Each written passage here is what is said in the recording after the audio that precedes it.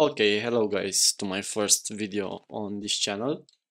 So in this video I'm going to talk about the integration of Pancakeswap into your own DEX. So if you want to create your DEX but you don't know how to do the swapping, the staking, the adding liquidity and stuff, then I'm going to show you in this course. So what we're going to do is we will first initialize the project, then we will take the contract from Pancakeswap. So what we need from Pancakeswap, um, we will do some tests and then run some scripts. And after that, I will also try to do a dump front end. Not gonna dive too deep into designing because I'm very bad at design. We are going to do a front end and also integrate our smart contracts into it. So let's start. So we first need to initialize our project with npm init, enter to everything. Good. Now let's switch here and try to initialize our hardhat, right? So after we run npm init, we need to run npm install save dev hardhat. Let's clear this, paste this here, and just let it install. Okay, so hardhat is installed. Now we just need to run it. So npx hardhat.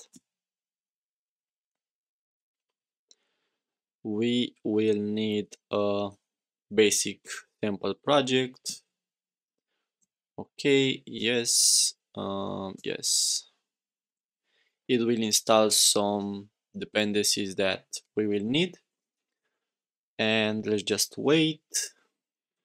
Alright, so everything is done now. The hardhat project is initialized and we will clear this terminal.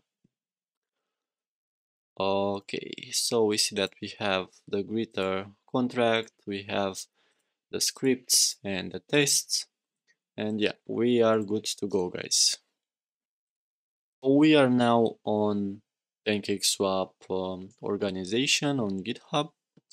We will need to go to the Pancakeswap periphery repository, click into contracts, click into interfaces, and we will use, yeah, we don't need to use the pancake router 02, but because, so this is the version 2 of the first router. It has some new functions.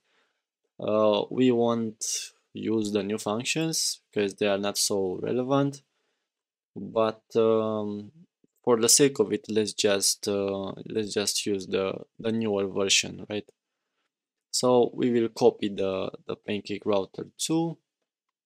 We will go into our contract. You will need to create your contract. I'll just named it my exchange, and whoops, okay, so for some reason this doesn't work. Let's just do it like this, and there we go. We have the interface, and we see that this interface also requires the first version interface, right? So the pancake router 01. So we will delete this import statement because we will get this interface and we will place it in the same file here. So we now have both interfaces here and they are good to go and use.